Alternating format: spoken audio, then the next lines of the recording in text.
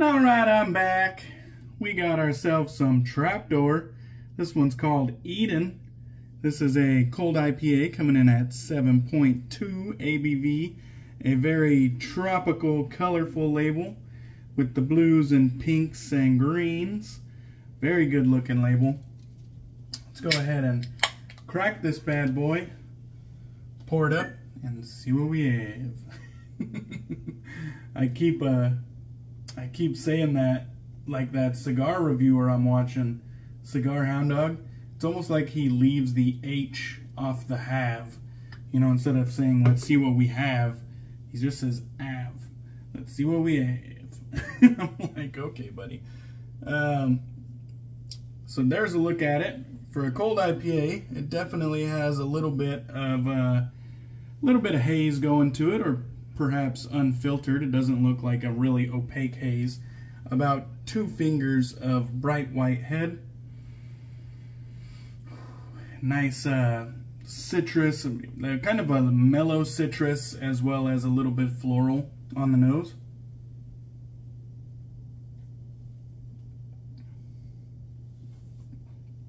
Wow.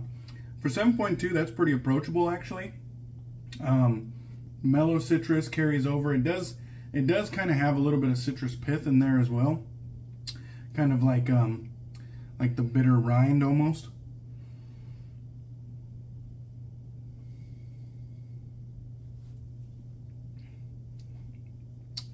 Perhaps a little bit of those greener floral notes as well. Kind of medium bitterness.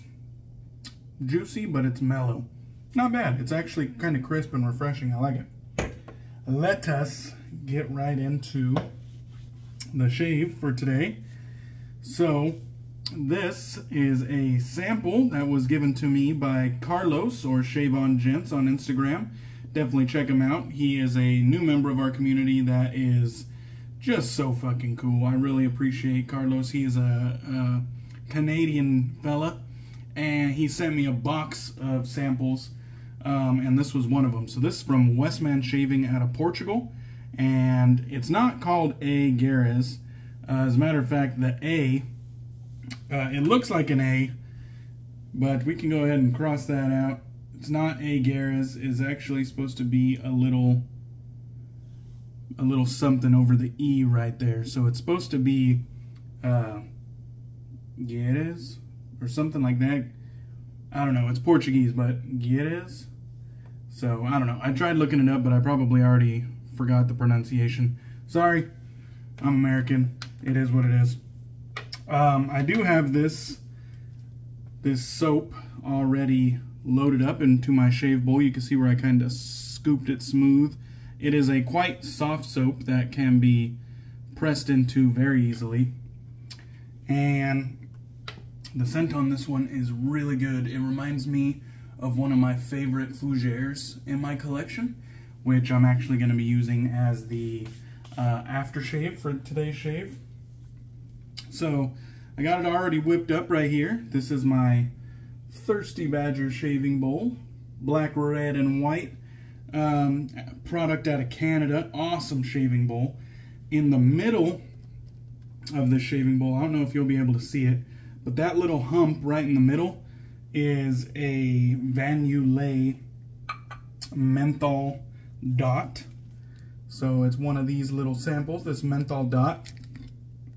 And it's basically a miniature menthol soap that you press into the middle of your shave bowl, or you press into the middle of your soap of choosing.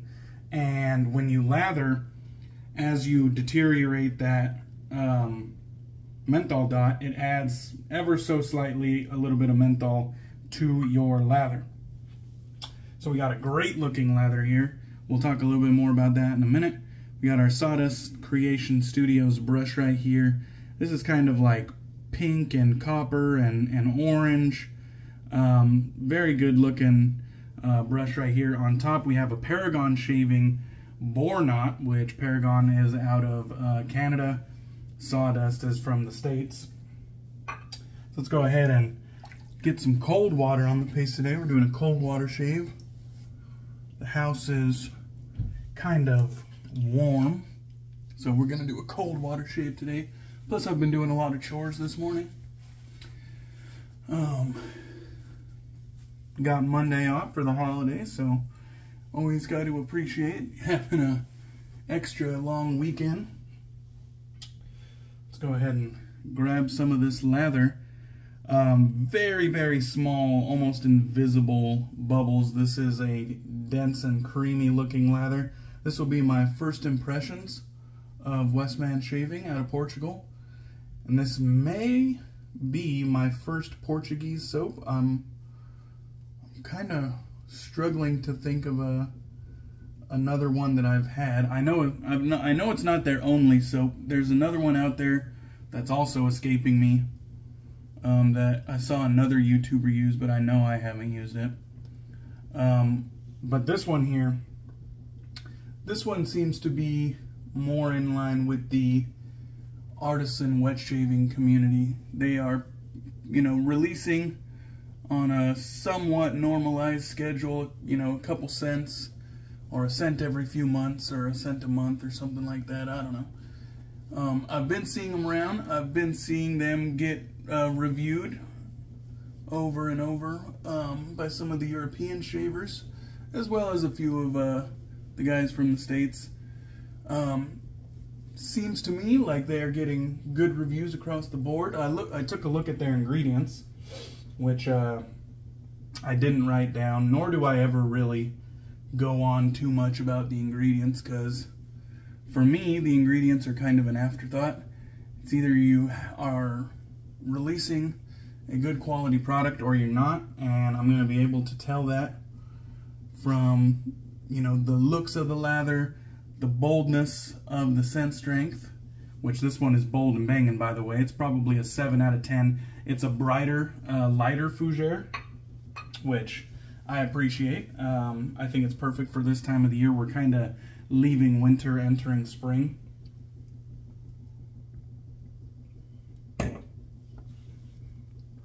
Good looking lather here. Nice amount of density. Feels luxurious. It kind of has like a medium weight on the skin. Today we're going to be using our Charcoal Goods Level 2 Safety Razor with a standard bar. We got an RK Chromium Blade loaded up on its second use. And then the handle on this one is a Alpha Shaving Company, whoop, upside down, Alpha Shaving Company Outlaw handle, which is a very good looking universal handle. It pretty much looks right with any razor head.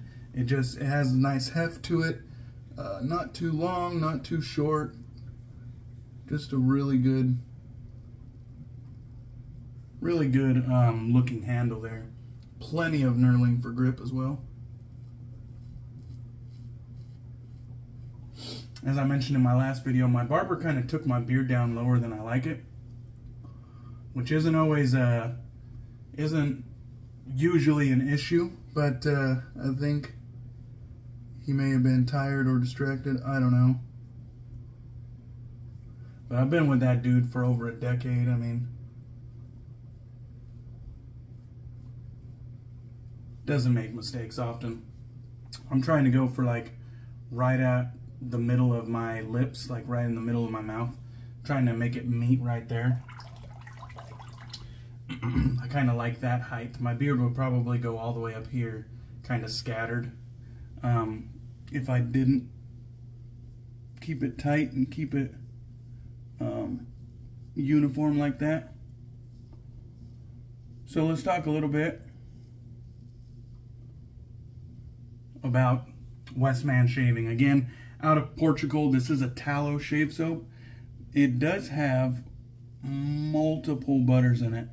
Now, I don't want to just go off the dome, because again, I didn't write the scent or the ingredients down anywhere. But this one had a lot of butters, as well as a tallow base. So just from giving it the quick once over, it looked like this is an excellent formula shave soap. Like, it looked like it had the goods. Kind kind of checked all the boxes from an artisan standpoint. Me being a seasoned wet shaver, I saw everything that I like seeing. And they have nice labels too. Westman Shaving, they have nice labels. So I think after this experience here, I'm gonna have to go ahead and buy a full puck of Westman Shaving.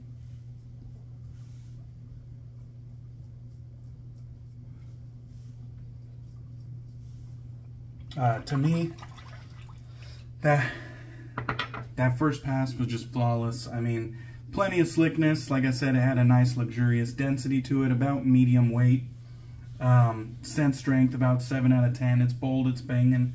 The scent on this one, marjoram, which I should have looked that up. I have no idea what marjoram is. But the rest of these, oak moss, juniper, patchouli, vetiver, pepper, lavender, bergamot. You can kind of see where the Fougere accord is being built there.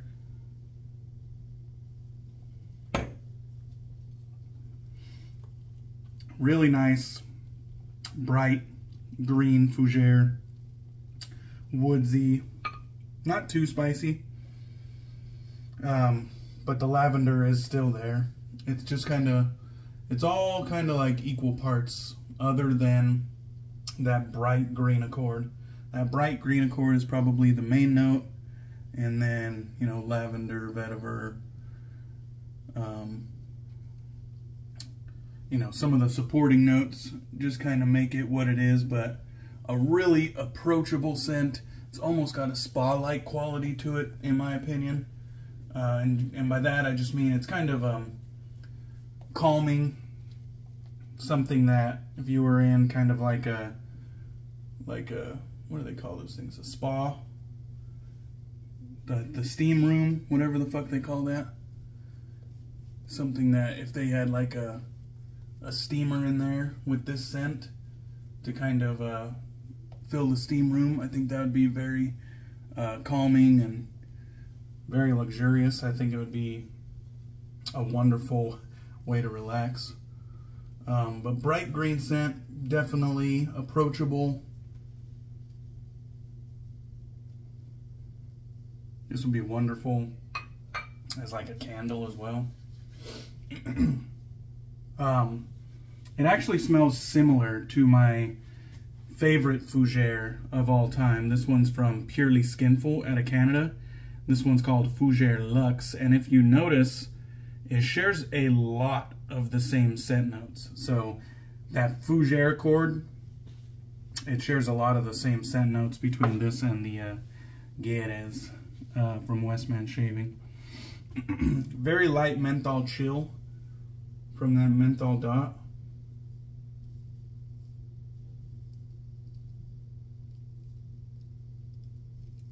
We'll go against the grain and see how this soap does. At this point, I really see no flaws. It seems to be holding on. The longevity and stability of the lather seems to be there. It's not breaking down or dissolving on me.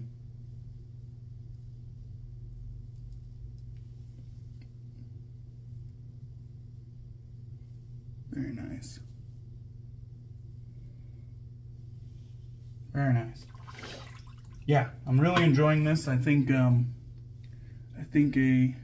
tub or two of Westman Shaving could be in my future. I have a few more Westman samples in the box that Carlos sent me.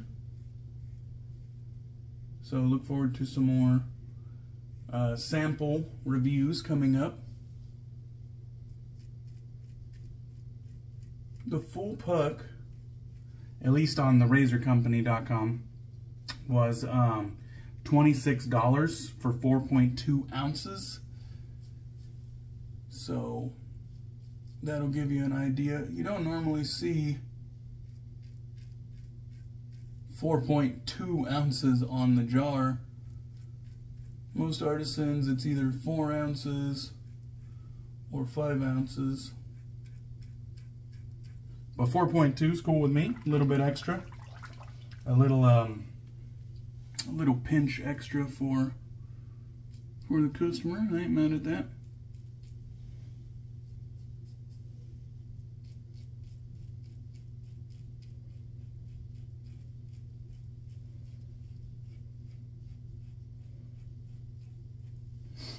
I do have a razor company affiliate link, as well as Murphy and McNeil and the wet shaving store. I always put them in the description of the video for anybody that is interested.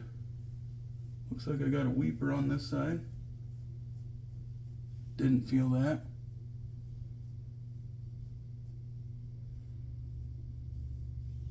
Shave has been more or less flawless, very comfortable. Very enjoyable shave, other than that one weeper there. I think I'm going to get away with a BBS, Baby Butt Smooth shave here. Very minimal effort. It was easy to lather. And now that the shave is over, I think I can easily say that that's really good stuff. Good original slickness, decent residual slickness. Gave me a BBS shave, so. Alright, let's go ahead and rinse off. We'll get into post shave here. With all those butters and oils in the ingredients list, pretty sure I'm going to have a decent post shave at least. So, scent on this one, still there, still prominent. It's pretty much filled up my bathroom, which I do not mind that whatsoever. Still got plenty of lather in the bowl there. I always load heavy when I'm trying something new, but in all honesty, I didn't load extremely heavy. Even though this was a soft soap, I kind of feel like a little bit went a long way, which is not always the case with soft soaps.